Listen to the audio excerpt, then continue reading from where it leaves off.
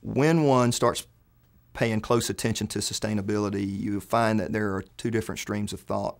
The first would be we think that we're going to maybe kill ourselves with poison, and the other is we think that we're going to run out of whatever the fuels are that fuel our society.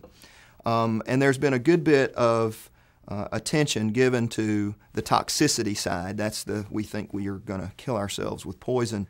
But there's not a lot of momentum at the moment around life cycle analysis. That is, trying to answer the question, are we going to run out, and what do we do about that? Here at InterfaceFLOR, we have devised a system that addresses both.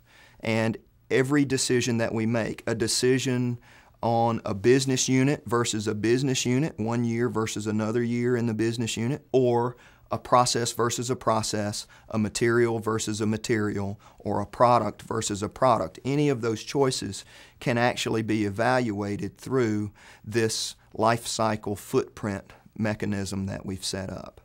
This footprint mechanism basically puts on Mother Nature's glasses and allows us to see our decisions from her perspective.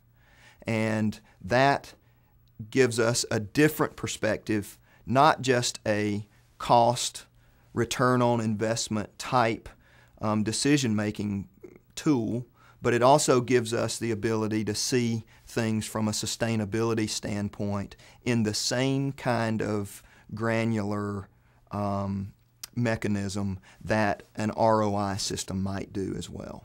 For instance, let's consider a material versus a material choice. If I put on Mother Nature's glasses, then I would consider acidification, the production of acid rain, eutrophication, or my systems in water staying healthy, fresh water, global warming, human toxicity, marine toxicity, which is saltwater systems, ozone depletion, smog production, terrestrial ecotoxicity, is my soil happy, abiotic depletion, am I able to extract sunlight and turn it into energy, or embodied energy? How much did Mother Nature pay for this in energy? Those are all the axes that we would evaluate the decisions on with Mother Nature's glasses, and we would choose one decision versus another.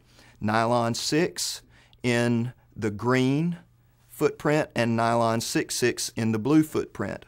You might note that it's fairly well understood that the embodied energy of nylon 6 and the melt temperature of nylon 6 is lower than that of nylon 6,6.